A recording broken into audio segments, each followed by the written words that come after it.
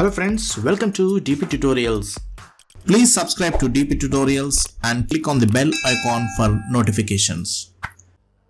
In this tutorial, let us learn how to set up a 4-day work week calendar in Primavera P6. You might be aware that before creating a project, you should be setting up a default calendar for your project. By default, the Primavera P6 picks up the standard 8-hour and 5-day work week calendar.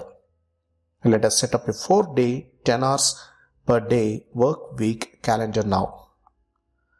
First step is to go to Enterprise and click on Calendars.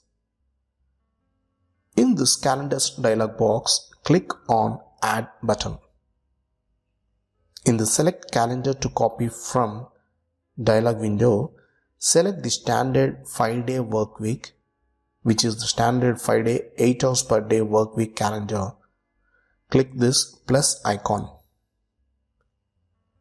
Now give the name of your calendar as 4/10. Now click on Modify.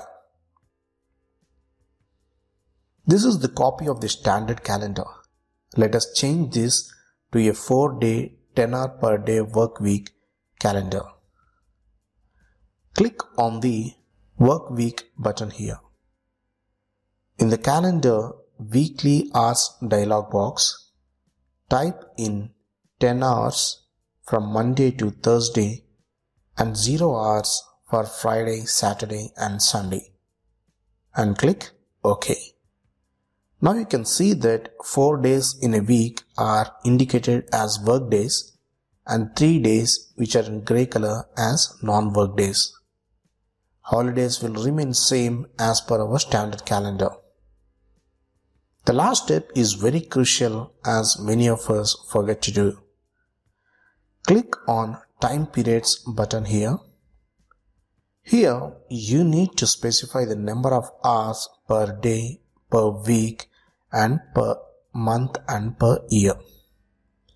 Enter 10 hours per day, and hours per week, hours per month and hours per year will remain the same in this case.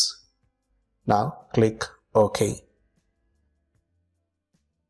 Finally, click OK on this calendar dialog window. That's it. Our new calendar is created now. Now you can make calendars of your choice in this similar manner. If you want to assign this and make as your default calendar for your project, just go to Details section and in the Defaults tab, select the Calendar ellipse button and assign the default calendar to 4/10. So this is all about the how to set up a 4-day work week calendar in Primavera P6. I hope you have enjoyed this tutorial. If yes, please do give me a like, share and comment. For further more interesting videos, please do subscribe dptutorials. Thank you friends. Thanks for watching.